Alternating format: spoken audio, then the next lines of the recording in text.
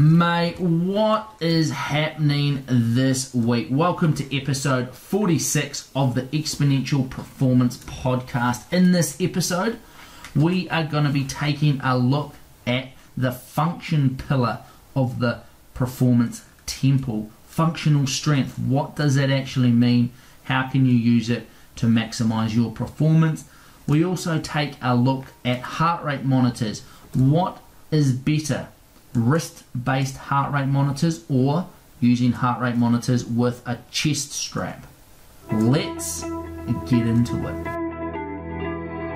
Welcome to the Exponential Performance Podcast. Join sports scientist and performance coach Maddie Graham to find out how to train smarter and maximize your performance no matter who you are. Mate, welcome to episode 46 of the Exponential Performance Podcast. I'm Maddie Graham, and it is so good to have you here with me. What has been happening this week? Personally, I've been getting back into some consistent training on the mountain bike after about 6 months of being off training due to working on some rehab, on some little niggly issues that have been ongoing. So I took some complete rest to get those right. I'm back. I'm about 2 weeks deep back into some consistent training, and the body's holding up good and feeling good. Now, just remember, if you have any questions that you would like me to answer on the podcast or topics you would like to see me dig into, cover, please send them through either via email, over on Facebook or Instagram, or ideally head over to exponentialperformancecoaching.com/ask and send through a voice question. That way I can play it on the podcast and answer it afterwards. But if you don't want to ask a voice question, I know some of you are a little nervous about that, just email it through to me. Happy to answer them for you. Now, just a reminder, if you are training for the Coast to Coast, the Kathmandu Coast to Coast, if you're training for that, remember you can get a free 2-month training plan over at exponentialperformancecoaching.com/C2C. That there is a free introduction to the online training system for the Coast to Coast. That includes a bunch of videos, training plans and information so that you can prepare yourself for what is an extremely big challenge. Doesn't matter if you're a first timer, whether you're doing the 1 day, the 2 day, the team race, there are training plans for every possibility over there.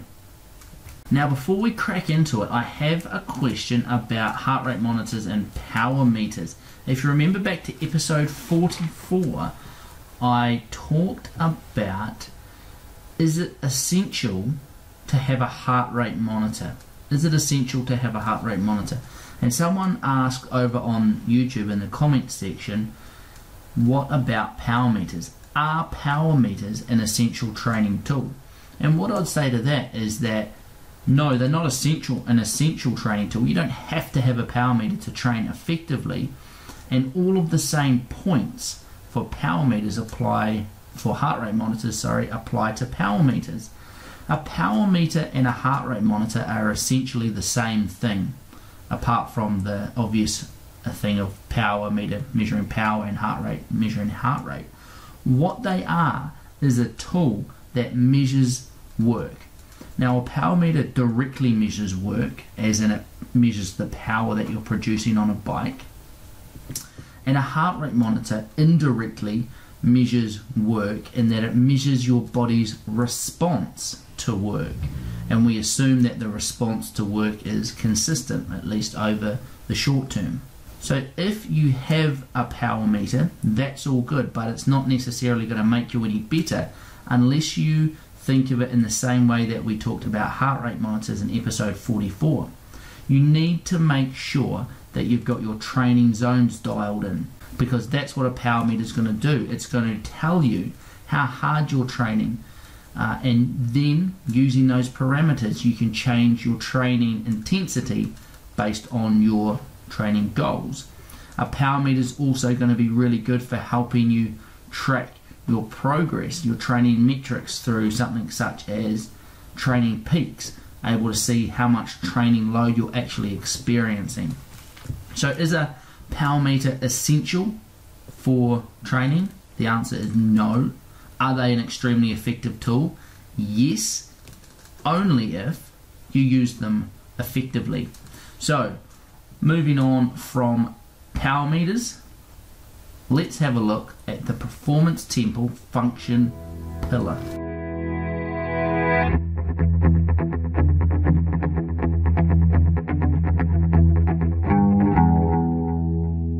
Now we're moving our way through the Performance Temple pillars.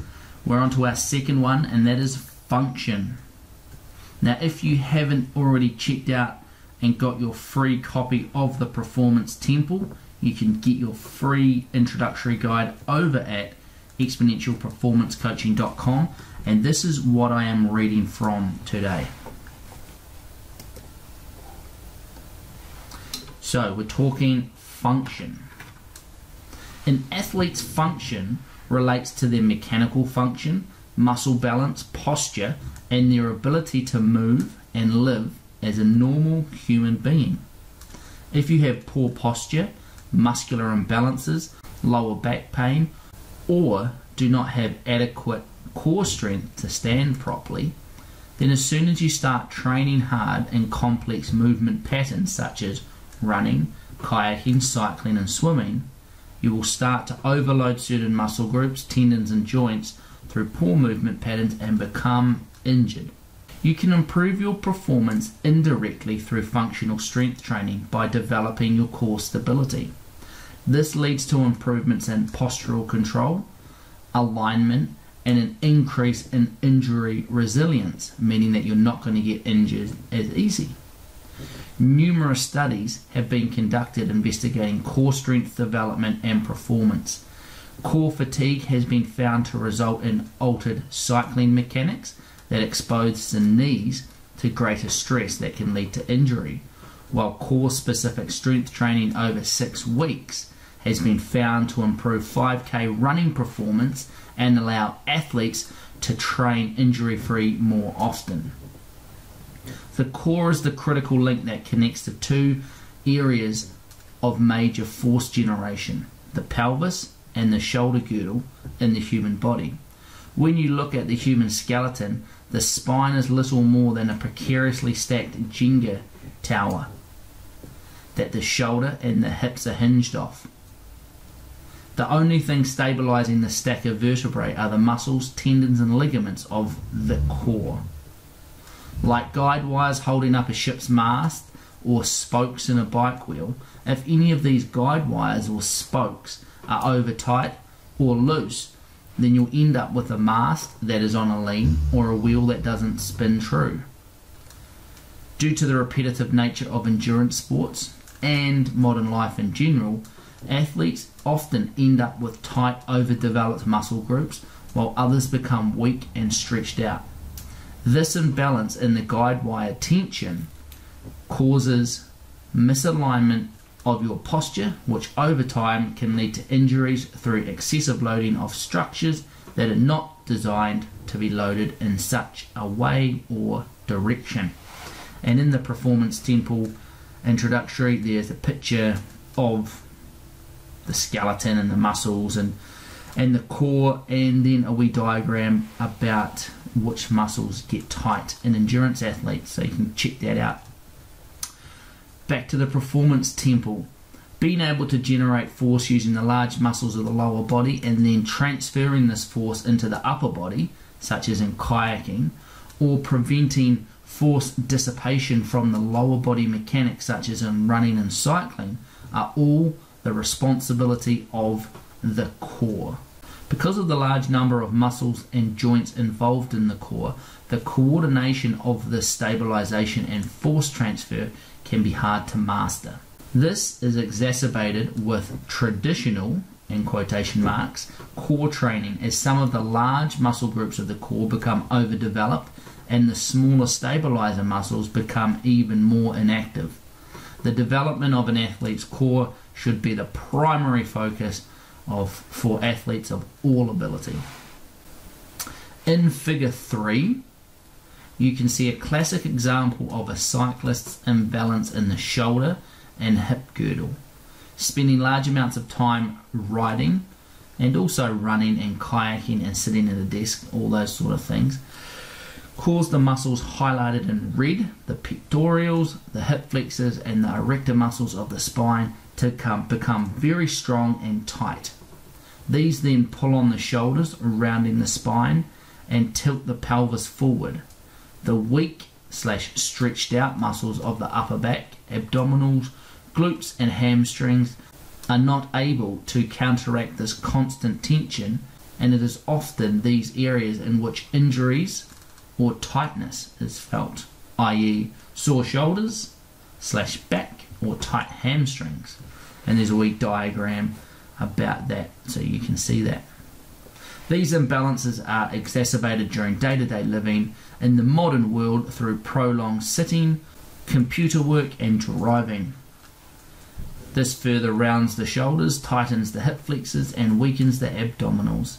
If an athlete is unable to perform the relatively simple task of maintaining correct posture, then they're going to struggle in the long term to perform optimally on the bike, in the pool, running or paddling, not to mention their ability to live a long, pain-free life outside of training.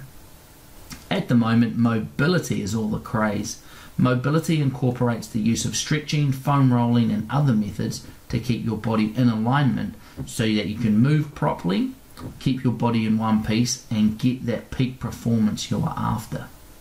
One of the best resources in mobility I can recommend is Becoming a Supple Leopard, written by Dr. Kelly Starrett, which will become your movement Bible.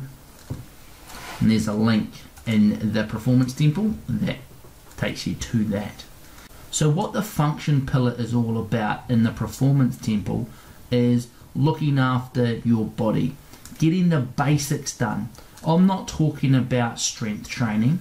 I'm not talking about training in the gym to improve your performance out on the bike.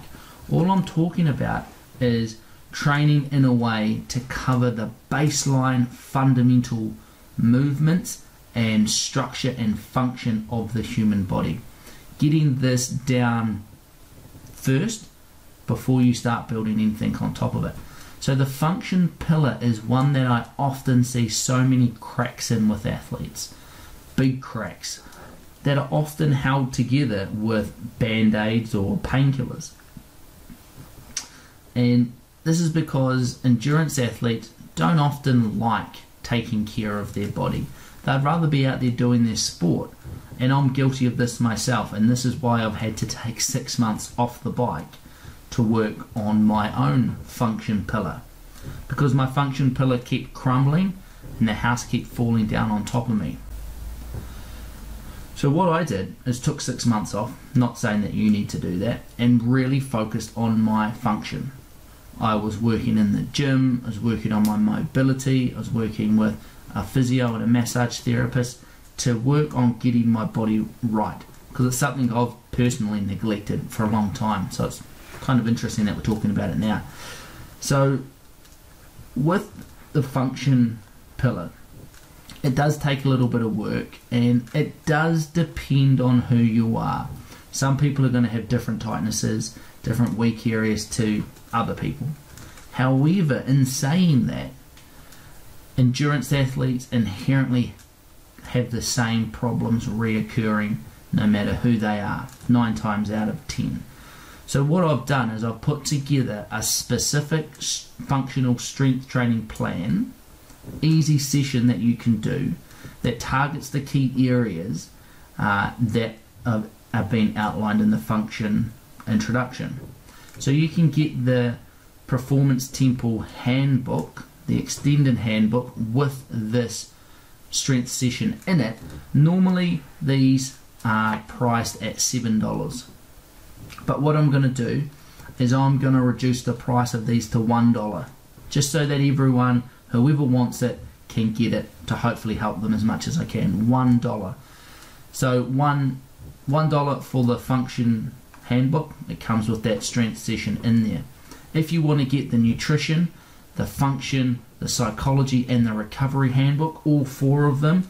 Usually that sells for $18, but what I'm going to do is I'm just going to reduce all handbooks over the next month for $1, so you can get all of them for $4, okay? So if you want to do that, you can head over to exponentialperformancecoaching.com/PT package, as in Performance Temple package, and you can click through, get them all over there. Alternatively, a link is all going to be provided over exponentialperformancecoaching.com/46 for episode 46. So that is the function pillar. I would imagine that many of you out there could spend some time invested into your function pillar, and it would go a long way. So have a think. Comment below. How is your function pillar looking at the moment? Is it held together with band-aids and painkillers? Is it something that gives out on you in longer races? Because that's often what happens, is you can often get by on short races without too many issues, but as soon as you start doing long ultra endurance or endurance events, often that's what will happen. People start to get really sore pains in their lower back, or their knees become a trouble.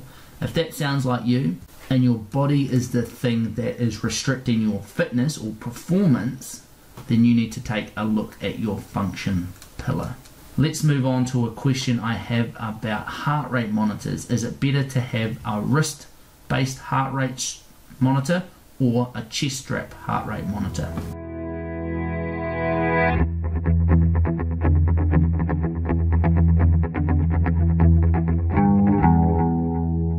So, a lot more heart rate monitors are coming out now that have got a wrist reading function on them. So you don't even need a chest strap anymore. You just put it on your wrist and it measures using a little infrared light. It measures your pulse rate or your heart rate.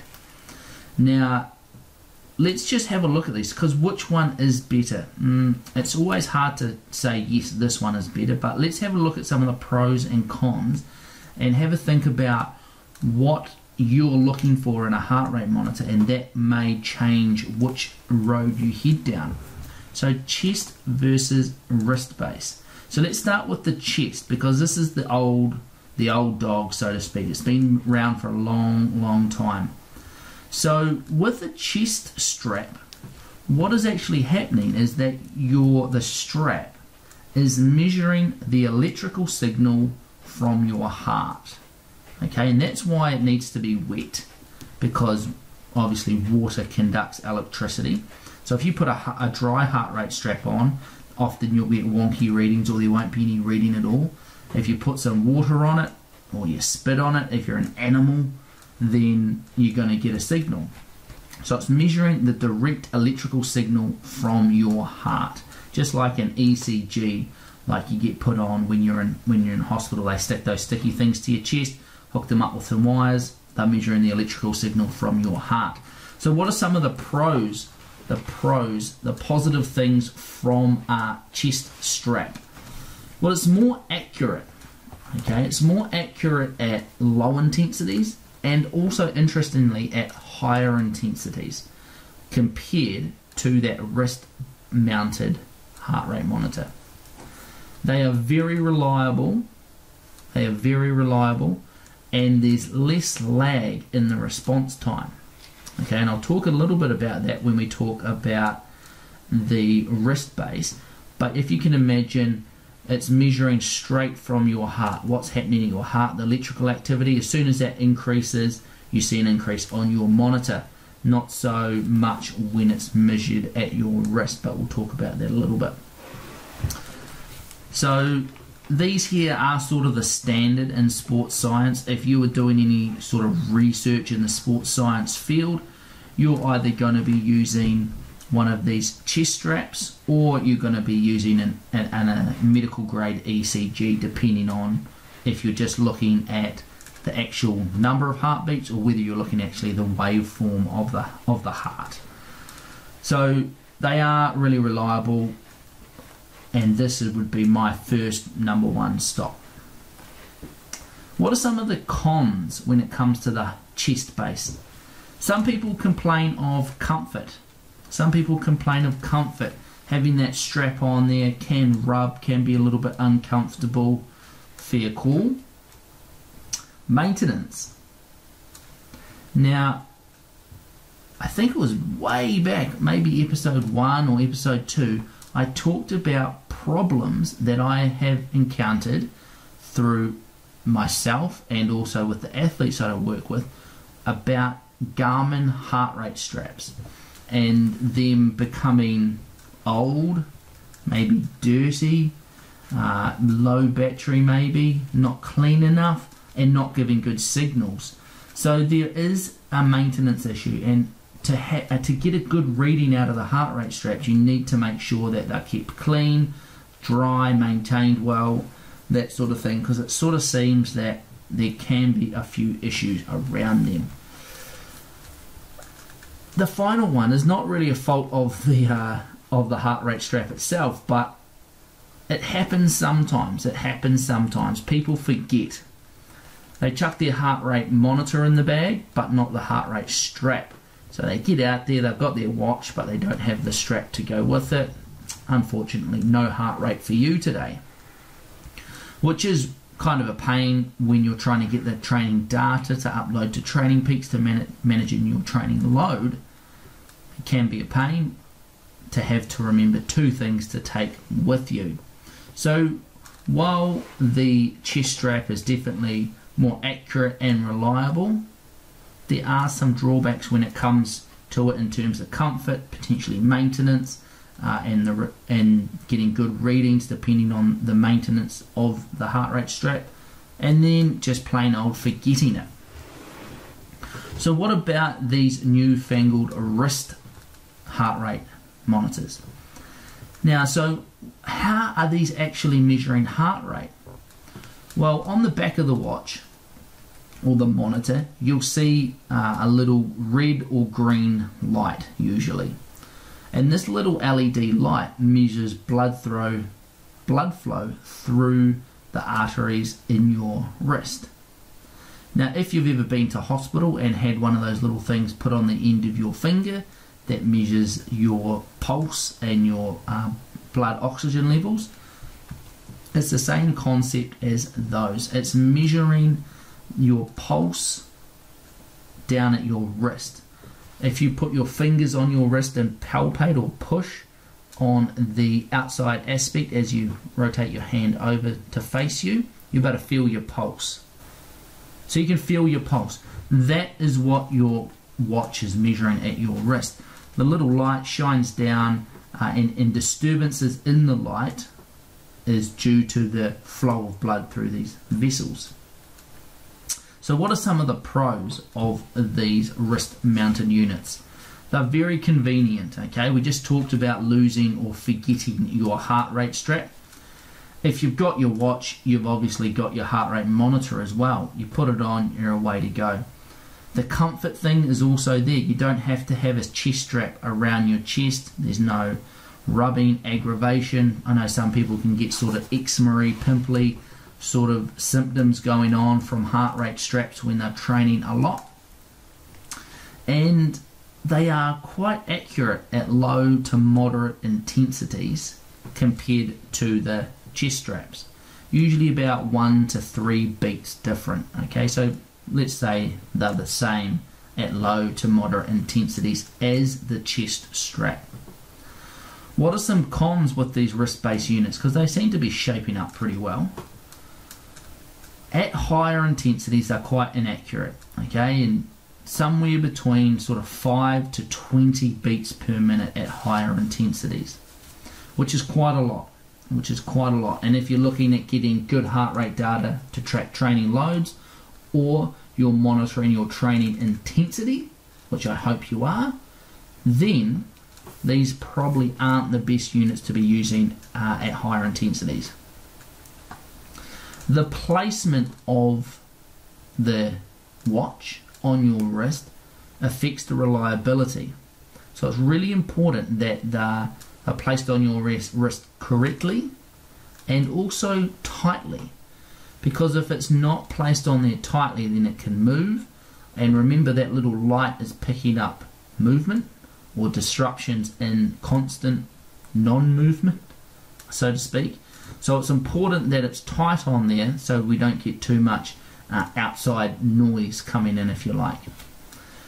Further to that, how tense your forearm is in the watch strap also can have an effect. So if you're squeezing anything, such as a weight, a handlebar, a pedal, that sort of thing, if you're squeezing and there's changes in forearm tension, then that can again go back to that changing of the placement or that change of movement around the sensor and affect the reliability. So as you can see, there's pros and cons with each, the wrist and also the chest mounted. So what I'd say is if you're primarily looking for accuracy and getting some good quality training data, I don't think you can go past the chest strap, as long as you can remember it and keep it clean, and as long as comfort's not an issue for you. If you're looking for something that's a little more convenient, maybe you're not too worried about the quality of the data that you're getting from it. You want it for a general rough estimate, or you're not sticking solidly to just pure heart rate training zones. Maybe you're using power, maybe you're using RPE, or how hard you feel you're working. Then maybe the wrist strap or the wrist monitor is, good or beneficial to you. So I hope that just clears up a few questions around wrist versus strap measurement. Let me know, what kind of heart rate monitor do you have? What do you like about it and what do you not like about it? Comment in the comment section below. Now, I am very aware of time because I have had some comments that the episodes have been running longer than normal. They've been running longer than normal as I've been digging into this Performance Temple content. So we're going to start wrapping things up here today with the idea of keeping these episodes around 30 minutes. With that in mind, the people listening to these podcasts may have changed slightly since we originally decided on the shorter time frame. So how long is optimal for these podcasts? How long do you want to see the Exponential Performance podcast? Is around the 20 to 30 minutes good? Do you get the information that you're after in a time effective, no BS sort of way? We don't want to chuck in all these fillers just to fill up a podcast. Or would you like to see more content, longer podcasts around the 45 minutes, potentially through to an hour? Again, while you're filling out a comment around what heart rate monitor strap you are using, flick a comment down there about what length would you like the podcast at. It would be greatly appreciated. Now, for any of the resources I've mentioned on today's podcast, you can check them over at exponentialperformancecoaching.com/46 for episode 46. Remember, if you've got any questions at all, let me know. If you're happy to have them answered on the podcast or in a video, send them on through, send me an email, post them on Facebook, Instagram, or head over to exponentialperformancecoaching.com/ask and leave me a voice question. It would be greatly appreciated. If you want your question asked in a more private manner, my answer just through to you, head over to my Reach Me account where you can ask me a private question and I will send you through a private answer. There's a small fee to help cover my time answering these questions over there. Remember, no matter what platform you are listening on, remember to subscribe so you stay up to date with everything that I've got coming out, or come on over to Facebook or Instagram to continue the conversation over there. Ask me questions, check out the other things that I post over there. Until next week, get out there, train hard, but most importantly, train smart.